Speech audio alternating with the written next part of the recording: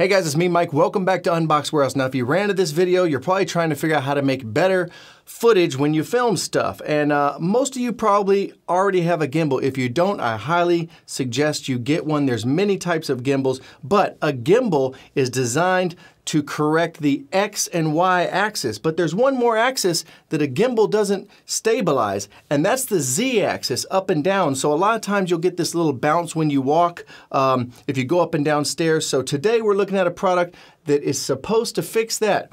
We're gonna see if it works. Let's get into it.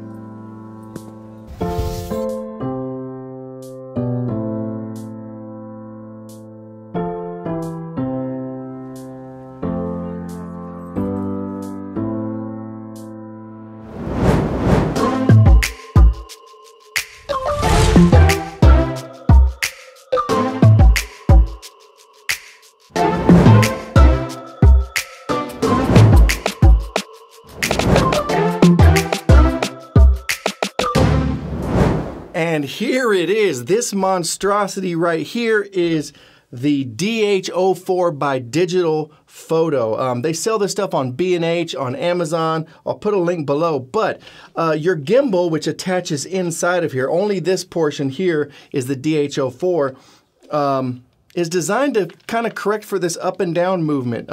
Right now I don't have a camera on here, so it's a little light, so it looks extra bouncy. But we're gonna test this thing out and see if it fixes the Z-axis or maybe makes it worse. I don't know if it's gonna be a huge difference, but first off, let's go over some of the features. So it does come with 2 extra springs that are a little thicker depending on the weight of your rig. And then it has these kind of rubber things that fit in the center here that grip onto the handle of your gimbal depending on the gimbal girth. Is that a thing? Depending on your gimbal girth, like I have a pretty big gimbal girth, so I needed the smaller rubber insoles to grab onto it. Right now I have the Peut AK2000S in here. It's a really good gimbal. I did a review of that. Check it out right here. Now, you do have some kind of complex adjustment systems here. You have knobs for the tension on these 2 pivot points right here, and then you also have these 2 plus and minus knobs which tighten or loosen the fulcrum on the spring and makes so if you have a little more weight. Now I think it should be about even when you have this thing rigged up with a camera. But it also comes with this really nice digital photo strap that goes around your neck. When you do have a heavy rig, that thing can come in handy, but potentially you don't want to keep the weight on it because then your neck weight is pulling on, not your neck weight, your bounce of your shoulders is now going to pull up and down on these handles. So maybe just when you're resting, you put it down. Also, I noticed you want to keep this gimbal tripod on here. If not, you can't really set it down. But let's throw a camera on here, let's get outside and do our first test and see how well the DH04 actually stabilizes the Z-axis. Right, here it is. I got this big rig. This thing is crazy. It's the Peut 2000S, and I got the Sony a7 III Pico mic on here. I'm using the included straps because this thing's pretty heavy. And I got some stairs here, and I want to do some walking tests and see how well it works. I'm just trying to walk naturally. I feel like it's bouncing a lot. Whoa, that was a big step. I wonder if this is making it better or worse. See how much it's bouncing? I don't like that. I feel like it's this strap around my neck. I don't know if this is, let me go up these steps, boop, boop. Here's some more steps. All right, let me try it. Let me try it without these straps. I think I can control it a little bit better. Okay, let's put that down. Now, notice I left the tripod on there because that lets me put it down. Without that, I wasn't able to put it down, but now I feel like I got a little more control out of it.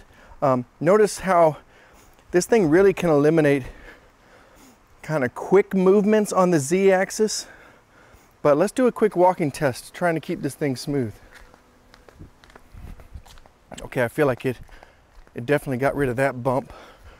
Ooh, and that one, it smoothed that out pretty good. Now I'm gonna try a quick walk back to the house. Let's go, quick walk.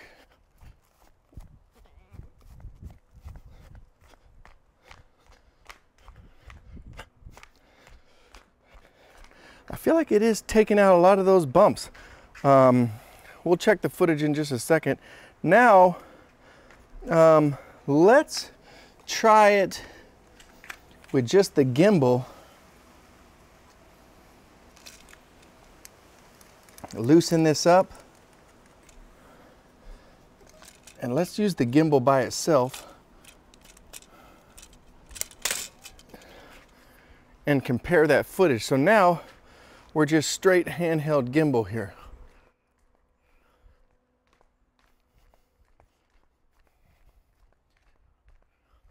See, that was the big bump there.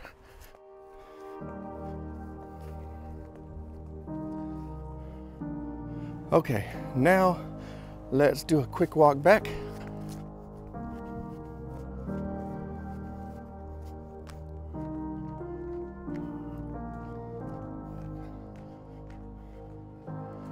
All right, let's check the footage.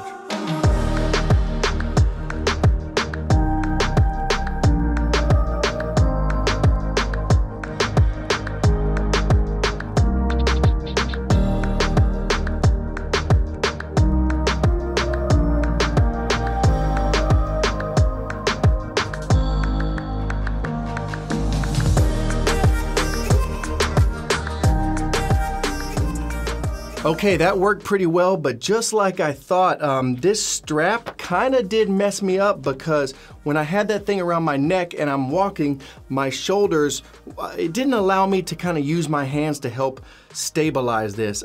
If you get crazy with it, then the camera will bounce off the spring. So you really need to let it kind of do its thing and be natural. I noticed on the bigger step that it seemed to dampen that big step way better, but I was getting some side-to-side movement that you saw in the shot, and that's just because I have some kind of tight restrictions on my AK2000S, so it's got kind of some, the side-to-side is not the digital photo, that is my gimbal, so we're only looking at the Z-axis on this, but it did seem to eliminate it, but I think we need to do a few more tests, so let's take this thing out, take it downtown. I heard Shad Khan's yacht is downtown. He owns the Jacksonville Jaguars. Gorgeous yacht, it's for sale. I think it's 112 million, so I'll put a link below to that. See what kind of commission I can get off of that yacht. Affiliate link for the yacht in the description.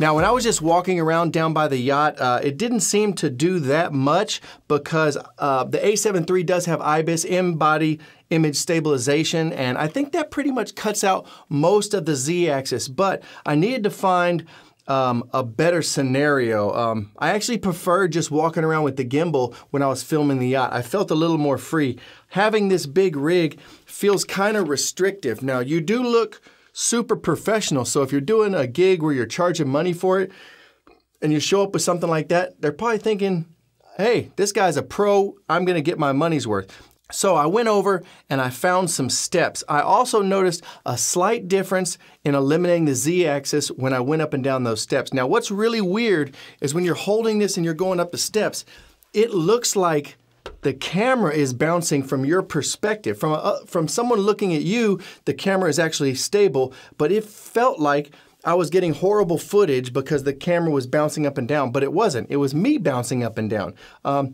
You really noticed it when I came and I ran down the steps. It eliminated almost, when you do it real fast, it almost eliminated every single movement on the Z-axis. So if you're looking for something to make you look more professional, remove that Z-axis movement and add that beautiful cinematic feel to your footage, then the DH04 is a great option.